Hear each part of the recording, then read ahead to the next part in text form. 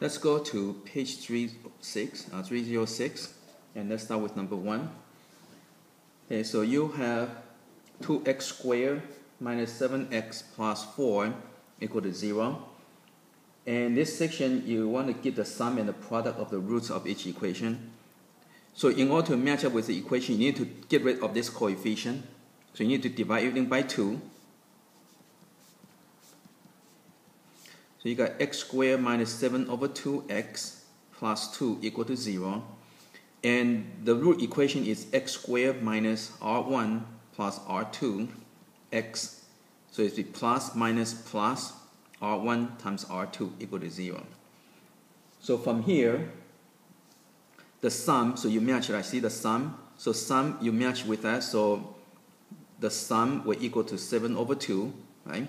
And the product, so this is a multiplication to match that. So product will equal to 2, okay? And that's it. Okay, let's go to number 3. Okay, you have 5 equal to 3x minus x squared. So let's go move everything to this side.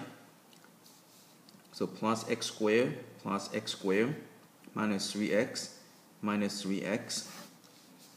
So you get x squared minus 3x plus 5 equal to 0. And again, we write down the root equation.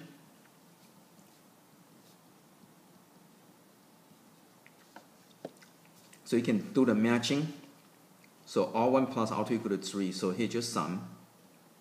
So sum equal to 3. And the product.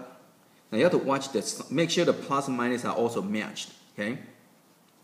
And the product will equal to 5. Okay, let's go to number 5.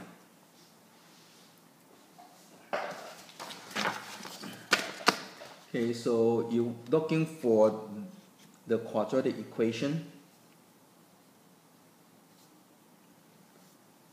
So here r1 equal to negative 2, r2 equal to negative 1.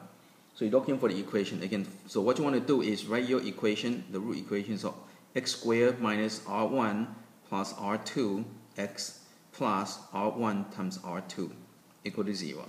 So you substitute. So x squared minus, again, whatever you substitute, put in parentheses. Okay.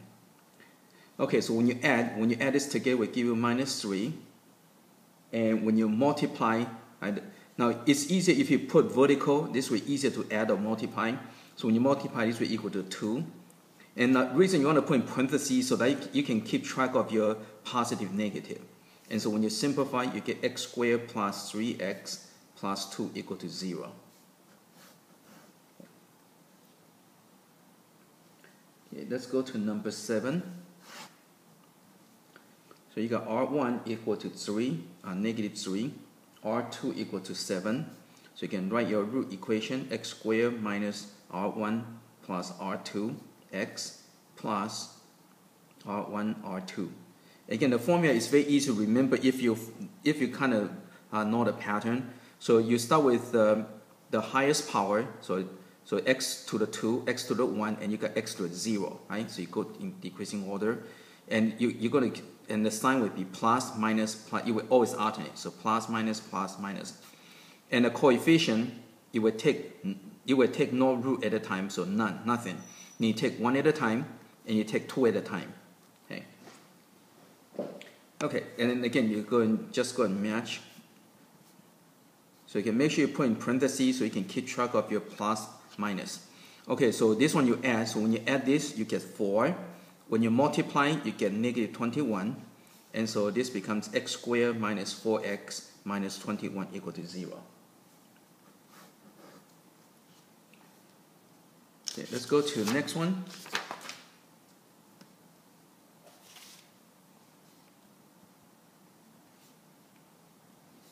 So r1 equal to negative 2, r2 equal to 5 over 2.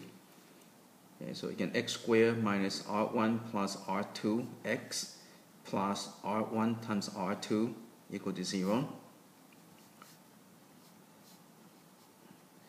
Okay, so this one, when you add, Okay, this is equal to negative 4 over 2, right? So when you add, you're going to get 1 over 2. And when you multiply, okay, you can multiply together, so you're going to get the 4 will cancel, it give you negative 5. Okay. Okay, so you can 4 cancel with the 2, so you're going to get negative 5. Okay, now notice as a fraction. So when your final answer should be as simple as possible without a fraction.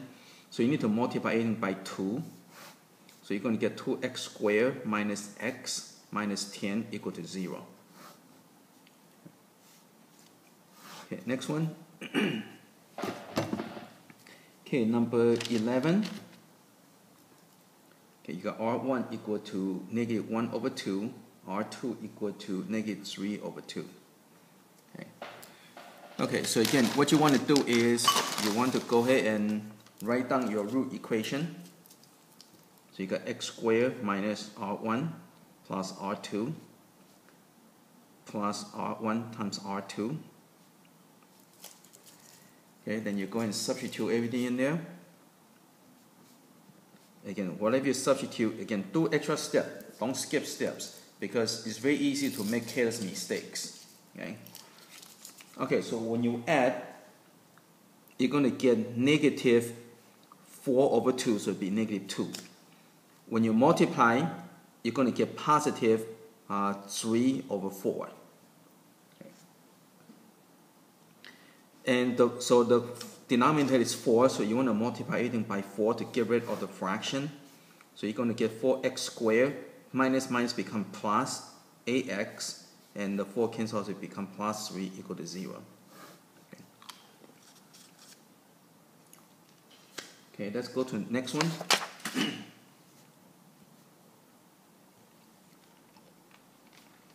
So R1 equal to 4 plus square root of 3. R2 equal to 4 minus square root of 3.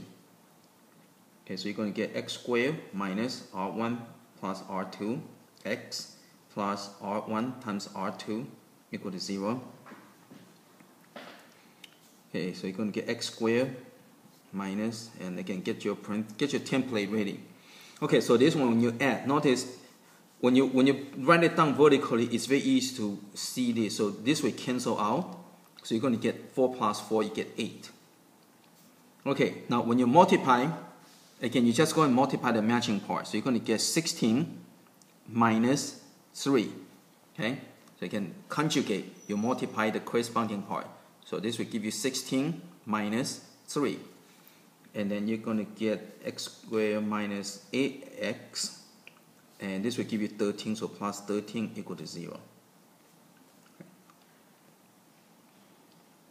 Okay.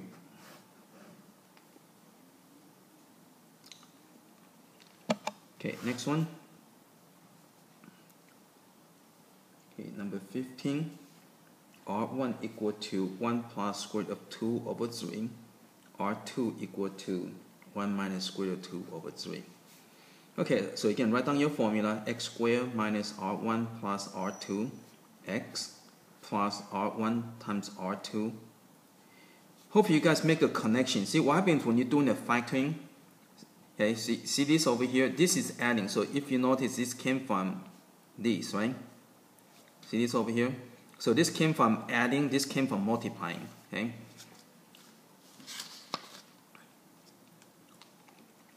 Okay. So again, you can go ahead and substitute stuff in here. Okay.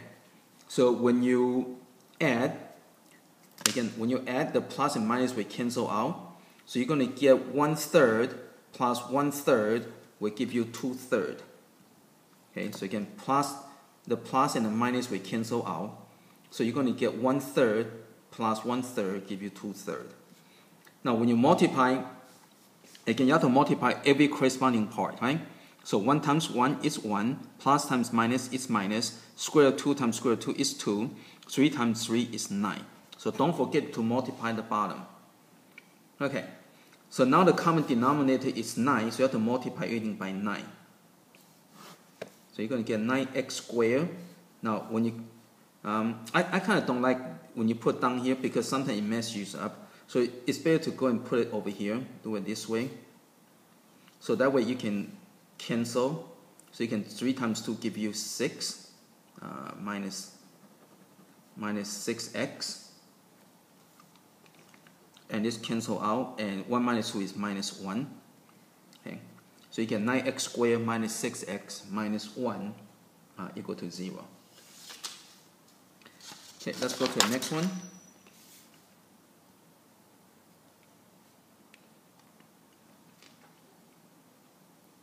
Okay, so R1 equal to 3 plus I. R2 equal to 3 minus I.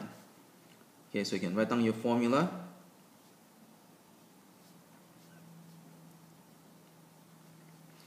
And you go and substitute. Okay, so when you add, plus I minus I will cancel out. Okay, so you're going to get, so you can plus I minus I will cancel out. So you got 3 plus 3 give you 6. Okay, now when you multiply, okay, again conjugate. So 3 times 3 will give you 9. Plus times minus will give you minus. I times I is negative 1, so it becomes plus 1. Okay. Then you simplify, get rid of the parentheses, so x squared minus 6x plus 10 equal to 0.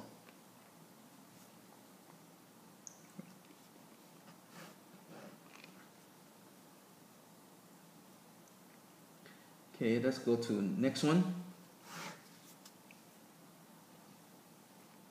So R1 equal to 5 plus square root of 2i.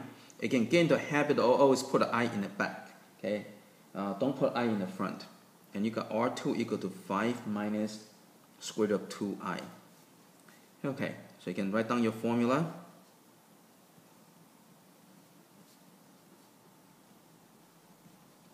Then you substitute. So you can get your template ready.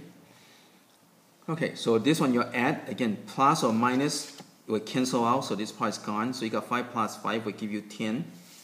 And when you multiply, you can conjugate, you multiply the corresponding part, right? So 5 times 5 give you 25. Plus times minus give you minus. Square of 2 times square of 2 give you 2. I times I give you negative 1. So this becomes plus. Right?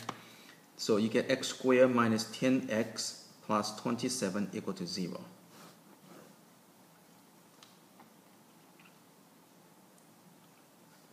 Okay, let's go to the next one.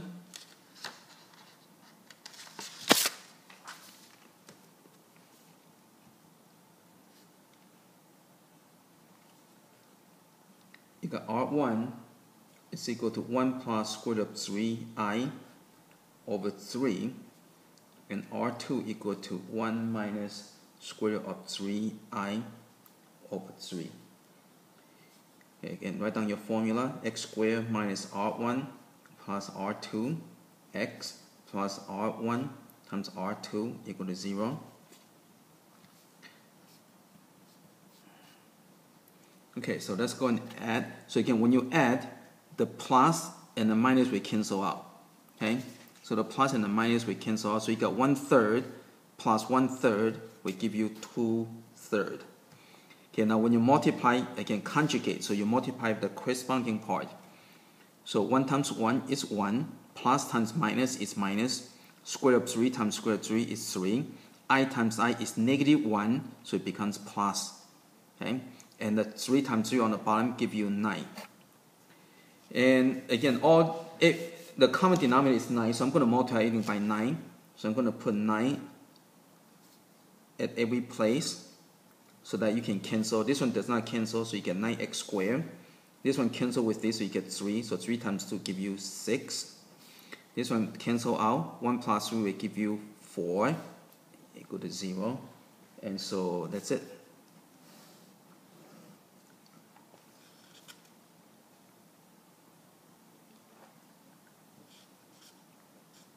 Okay, let's go to the next one. Okay, so you got, again, same thing. R1 equal to square root of 3 plus square root of 2. R2 equal to square root of 3 minus square root of 2. Okay, so you got x squared minus R1 plus R2, x plus R1 times R2 equal to 0. Okay, so you can get your template ready. Okay, so go and add. Again, the plus and the minus will cancel out. So you got square root of 3 plus square root of 3, so you get 2 square root of 3. Okay. And when you multiply, again, just go and multiply the corresponding part. So square root of 3 times square root of 3 is 3. Plus times minus is minus. Square root of 2 times square root of 2 is 2.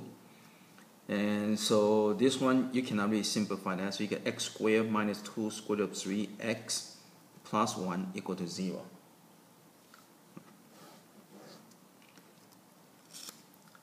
Okay, let's go to the next one.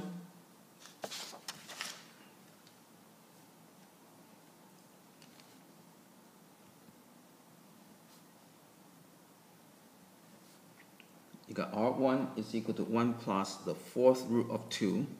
R2 equal to 1 minus fourth root of 2. Okay, again, write down your formula.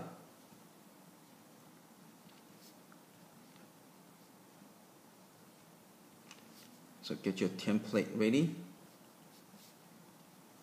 Okay, so this one you add, again, plus and minus will cancel out. So you got 1 plus 1 give you 2.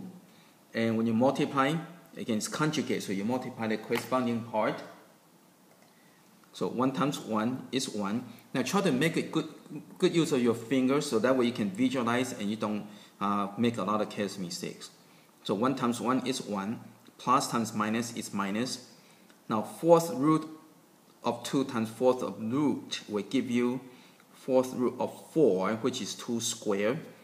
And this one you can simplify into square root of 2. Okay. So this one you can simplify into square root of 2. So this becomes x squared minus 2x, okay, plus 1 minus square root of 2 equal to 0. And that's it. Okay. Okay, let's go to 27.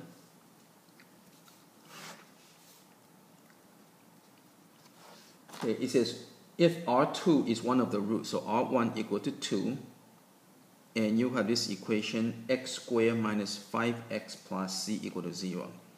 Okay, find the other root, so R2 equal to question mark, and the value of c, so c equal to question mark. Okay, so again, everything has to do with the root equation, so write down your root equation.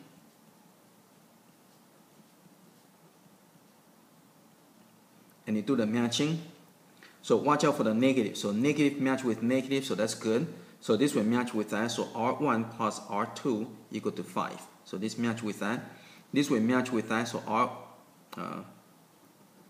R1 times R2 equal to C. Okay, so you can match everything up. Now this one, we know that R1 equal to 2, so you can substitute. And you can minus 2 on each side. So R2 equal to 3. Okay, so R2 equal to 3. So we can put over there. Then we can substitute into here now, right? So R1 is 2. R2 is 3. Equal to C, so C equal to 6. Okay. And that's it for this one. Okay, let's go to the next one.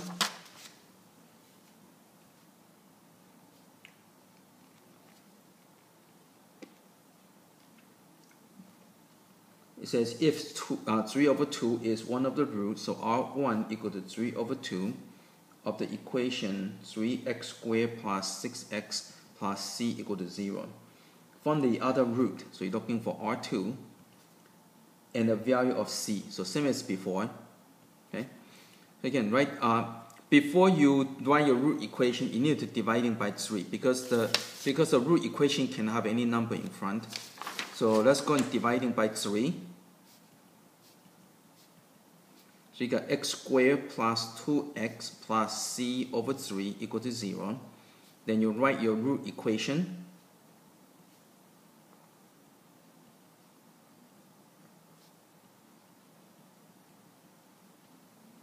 So when you match, again, notice the negative, okay?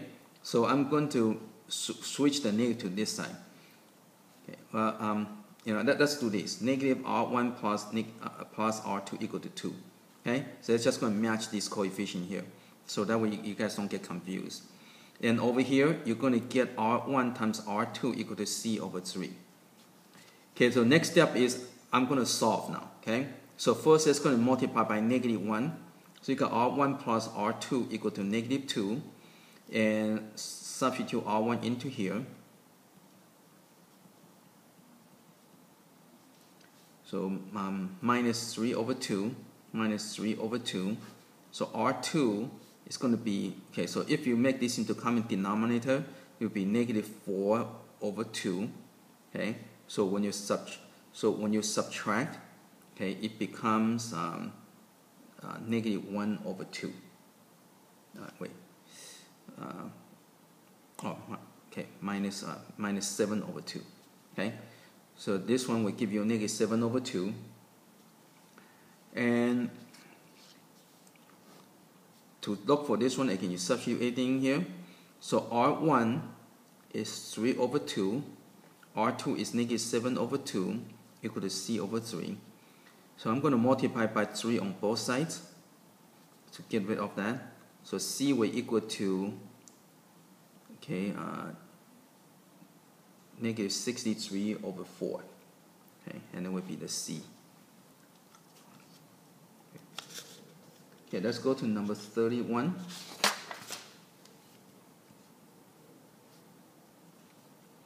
It says if the difference of the roots, so that means R1 minus R2, difference of the roots of this equal to 8. Okay, and you have equation of 3x squared minus 12x plus c equal to 0. It says find the roots. So you're looking for R1, you're looking for R2, and you're looking for C. Okay, so again, first let's go ahead and dividing by 3 so we can get the correct form. So you got x squared minus 4x plus c over 3 equal to 0. So you got x squared minus R1 plus R2 x plus R1 times R2 equal to 0. Okay, so now you're going to do the matching. So negative match with negative already, so that's good. So you got R1 plus R2 equal to 4. Well, this match with that. This match with that. So you get R1, R2 equal to C over 3. Okay, now to solve, it does not give you the specific value, but there's an equation over here. You can move this down here. Okay. So you got R1 plus R1 minus R2 equal to 8. So when you add this, we cancel out. So you got 2R1 equal to 12. Divide by 2, divide by 2. So R1 equal to 6. So once you find R1 equal to 6, you can. I don't like the subtraction, easy to make mistakes. So I'm going to use this equation over here. So I got R1 plus R2 equal to 4. So you substitute. And you subtract 6 on each side. So R2 equal to -2. Okay. And then you can substitute into here to get the C, to solve for C. So substitute this into here. So you got 6 for R1, -2 for R2 equal to C over 3. Then multiply both sides by 3. Now this is only one term, so you only multiply one time. So don't multiply by 3 here and 3 here because this is one term. Okay. Okay, so C equal to -36. And that's it.